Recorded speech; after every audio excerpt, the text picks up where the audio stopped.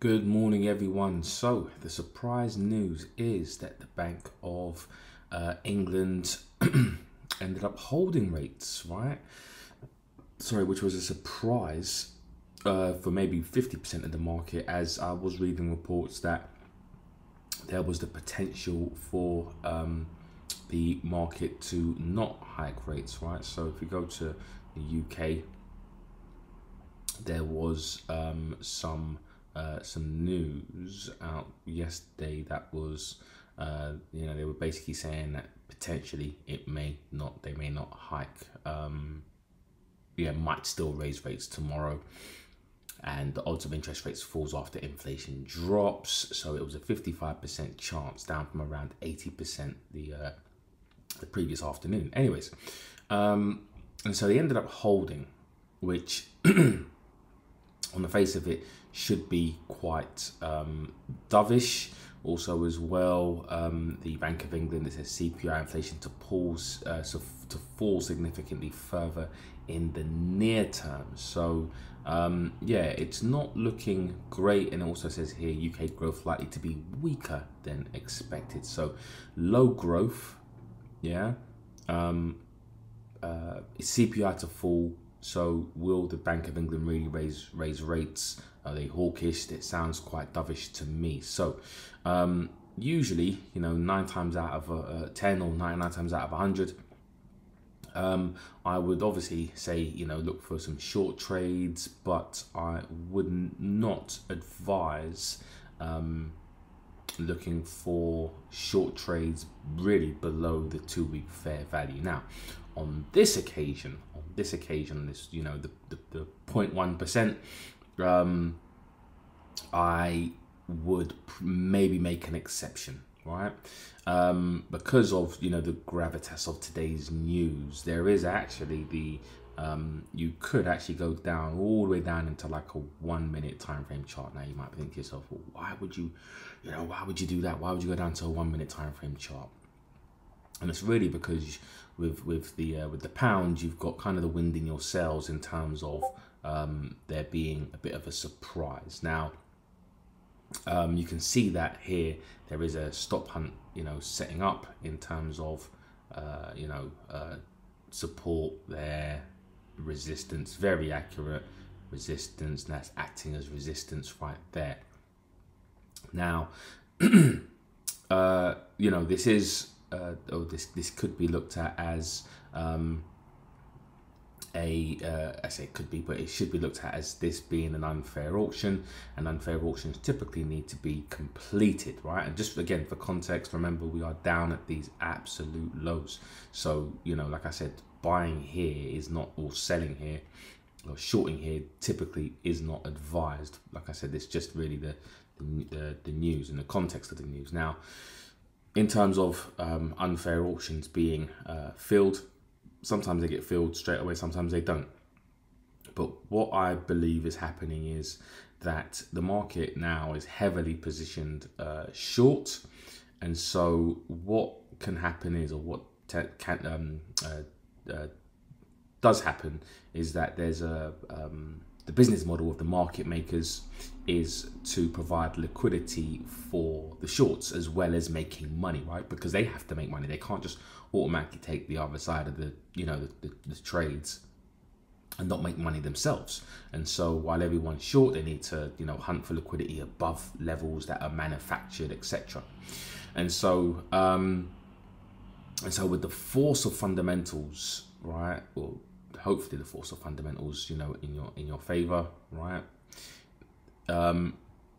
Liquidity has to be got before prices hopefully continue moving to the downside based off of what's happened today. And so there's many ways that you can look to trade this, and I would enter into just for transparency, I've entered into a short trade on the pound Aussie as well. I've got in a short somewhere around these highs, somewhere around here. Anyway, I'm in short, but waiting for the pound. And the reason why is because I saw that prices kind of came up and kind of completed this auction around here, or near enough completed that auction. So once I started to see it was completed pretty much, and he saw that bearish move there, that bearish candle on the 1 minute, I started looking for some short trades. So yeah, I think I entered somewhere around here, but we've got a bit of a wider stop just in case prices do come up, you know, above here to take out all this liquidity before going higher. So I do have a bit of a wider stop. I don't have a tight stop. My stop is somewhere above these highs, which is around my entry was somewhere around here. Yeah, about, you know, 43 pips, and you might think that's a bit crazy for a 1 minute chart, but at the same time, you know, the potential is for it to follow through. But let me go back to the pound dollar as well, and the same applies really to all pound pairs, but I thought pound dollar was a bit more interesting because it hasn't, you know, the auction hasn't completed yet. Now yeah, so basically the point in this is that, you know, none of us know exactly. We want prices, if we're in a short trade, we want prices to, you know, to fall, you know, like a brick basically.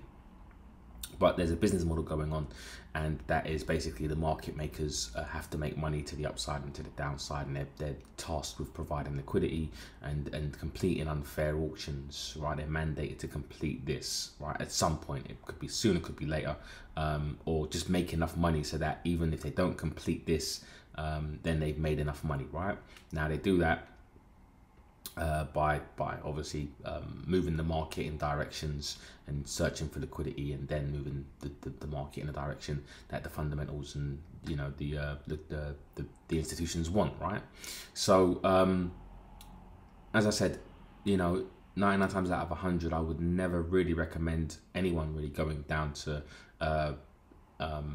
you know, selling at lows. You can go down into the 1 minute chart if you want to. I don't typically do this, but I thought it was just interesting because what you can do is look for short trades, in fact, around, you know, a stop hunt around here, right?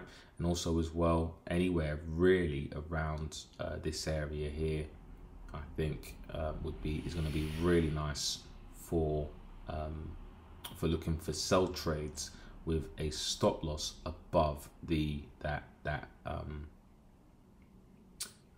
this area here, right? Because prices shouldn't really want to go above that area unless obviously there's something wrong with the fundamentally changes with the dollar, right? But ultimately what you should find is that you know, with a rate hold, you know, prices should want to go here now.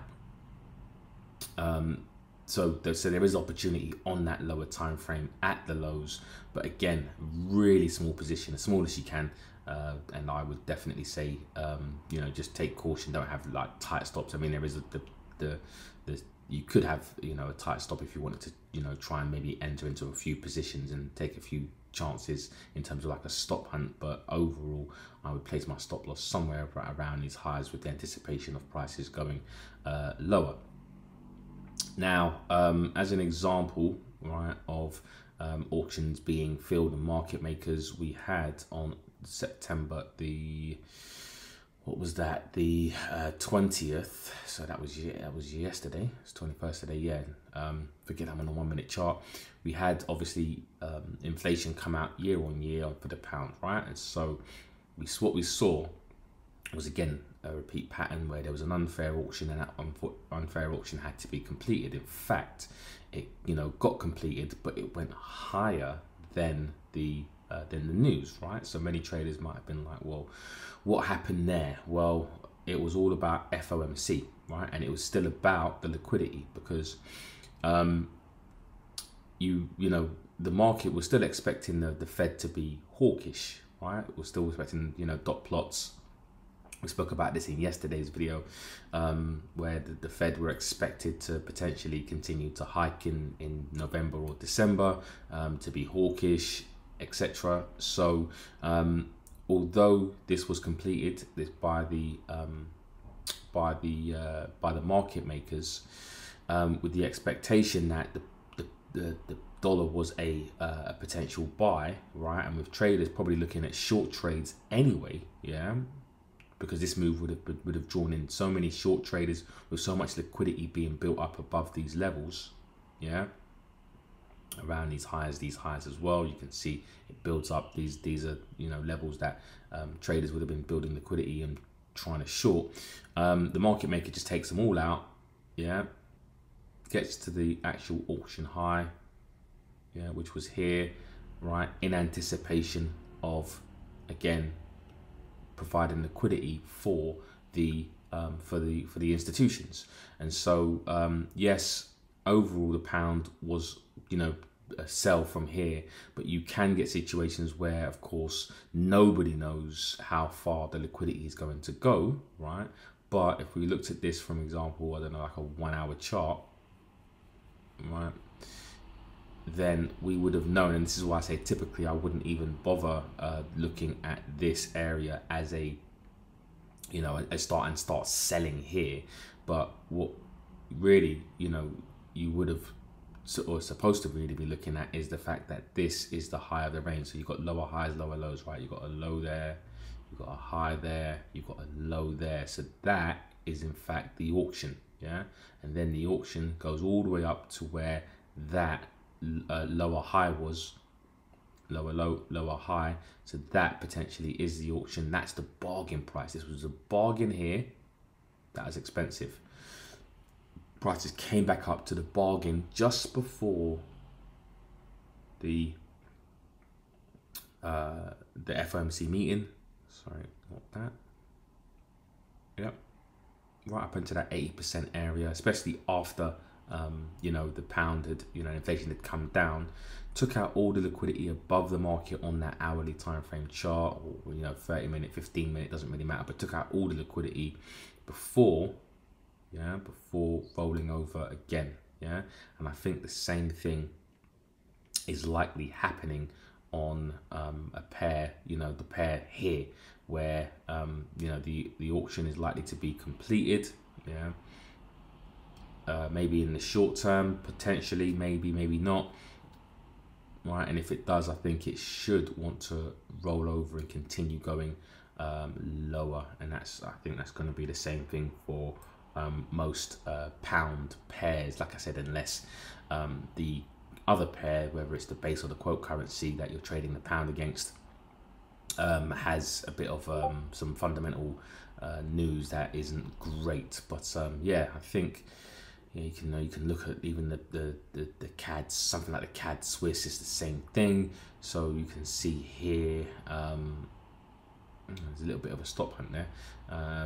So you can see where stop hunts are playing out. But if prices do come back down into, if they ever come down into these zones and kind of complete this area here, as much as when we zoom out, we're on the, you know, we're trading really at highs, really above this 2-week fair value, I would still look potentially to get involved in this, right, with a stop below here, simply because it was a surprise hold, right? Although it made sense for the Swiss franc to hold, of course, it was still a surprise to the market. You can see that unfair auction. So if prices ever do come back down here, I think that's going to be a nice trade as well. You know, buying at highs, right? So although never say never, I'm just putting this out there. If you do want to, you can obviously not take this trade if you do feel that it's still too expensive, or let's say, for example, price could hover around this area here for a while, wait for the moving averages to moving fair value to kind of catch up, then wait for a pullback to come down to it, right? So, you know, by the time, you know, maybe next week comes along, because prices will always pull back. But if you do want to get involved in this and buy at highs and take a small position just in case it works out and prices go higher, then it makes all the sense in the world. But I would only ever suggest this based off of some really surprising news, right? Very surprising news, and a shock like this, and when you see, you know, unfair auctions that need to be completed. So hope that helps. Take care. Speak to you soon. Good afternoon all. So I thought I'd do a trade update. I made a video yesterday with regards to it's called the pound rate hold, shorts at expensive prices explained, and why I was shorting at lows, which, you know, I told you guys not to do. But there was a situation where I thought, oh, you know what, it's just, you just felt too good not to. Do you know what I mean? Considering the whole environment and the whole scenario. So you can watch this, and if you haven't watched it before, and basically it's just a quick video to show you what the trade, trade update, and the pound Aussie managed to get some decent profits, somewhere around a 2-to-1, somewhere around here. Took profits this morning. Now some people might say, well, why didn't you hold until until that low there? And I was thinking about it yesterday, and I thought maybe we could see prices potentially bounce back, and there was some news here which potentially could have gone against me. I entered into a few positions, so it was there was a bit of a pullback on here as well. So I'd got some really good risk reward in a few trades. So I thought I'd take profit at at obvious range lows around there, maybe around about the 80% area. So that was the pound Aussie. I mean, I could have zoomed out and look to target further down, which again I have to just be I am happy with the profits, and this could have gone a lot further. Of course, could have been a really nice trade, but I figured I'd just take some profit because I was in the pound the pound dollar as well. So ended up getting in the pound dollar around this area, which was, again, I was highlighting, was a bit of a CPR, and also the fact that we had the scenario that had happened. Did enter into a couple of positions around here, so again got some really nice prices. Nearly got stopped out, matter of fact. I was thinking, I hope prices don't go too far above this, but luckily they didn't. So so yeah, I did it around the 11-12s. I think it was my stop loss, just above here, just in case it was coming up, and it did manage to come up. But then, like I said, entered into some really nice positions. Got took the majority of my profit off this morning around these areas here. So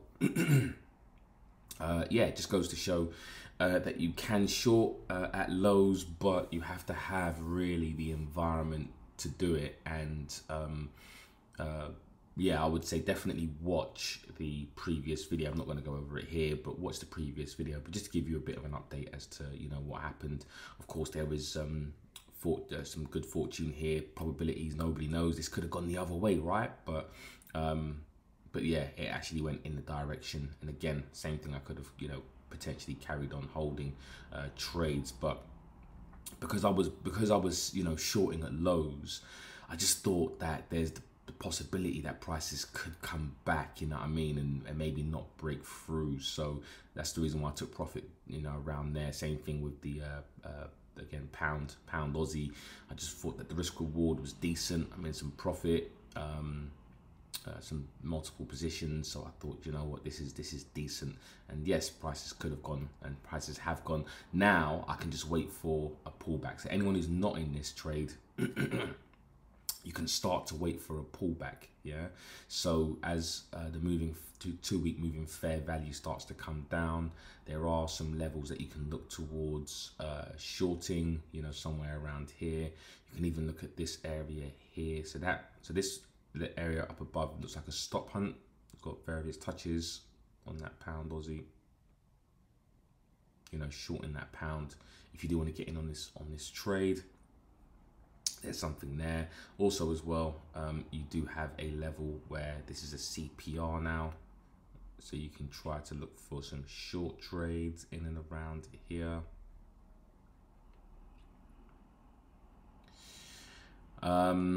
Yeah, so that's really where where we are, and again, just buying it at value. So I've taken profit. Now I'm just looking for a decent pullback, if it can pull back, and it may or may not soon, but anywhere around here is going to be nice for a setup. You could also look for this again, but this is more shorting at lows. That would be more of a level CPR, and especially as the news comes out, around here, reacts, but then it just drops. So in fact, the underneath of here could be a decent trade if, again, you're very, very bullish. I don't recommend shorting at lows personally, I've made some money on this, so now I'm going to be patient and wait for a decent pullback. Do you know what I mean? So that would be my advice. But yeah, there would, you know, the whole scenario around shorting the pound at lows came about, and it's played out quite nicely. Anyways, guys, again, watch this. Obviously, you're watching this video, but also go back and watch, you know, the reasons why I was getting short on these pairs as well. All right, guys, take care and speak to you soon.